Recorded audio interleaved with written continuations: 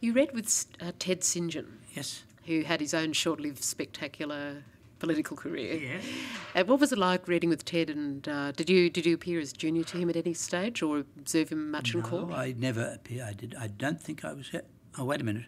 Yes, but not while I was reading with him.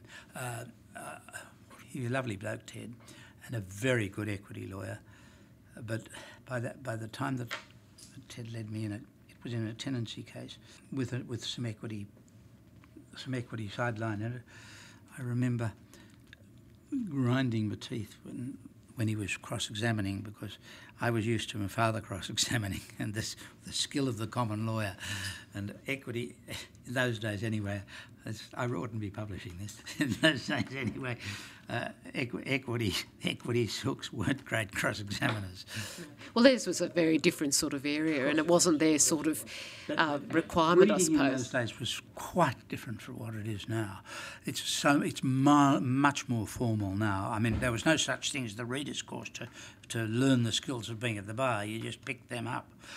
You spent time in the rough and tumble atmosphere of the petty sessions courts. Yes, and in that area, someone of the seniority and of the equity skills of Ted was not. Well, I didn't have to call on him very often for help.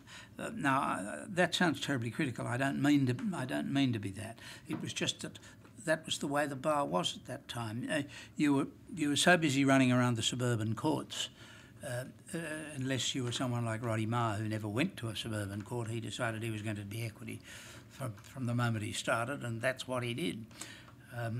Another one of the somewhat senior to me was David Yeldham. He had a very big tenancy practice, but he suddenly said, "I'm not going to go to petty sessions any longer." Not long after I came to the bar, and he didn't. He stuck to Supreme Primarily Equity Court, and Roddy had the skills, the capacity, the brains, and the background to be able to make that decision and make it stick, whereas some of the rest of us had to muddle through.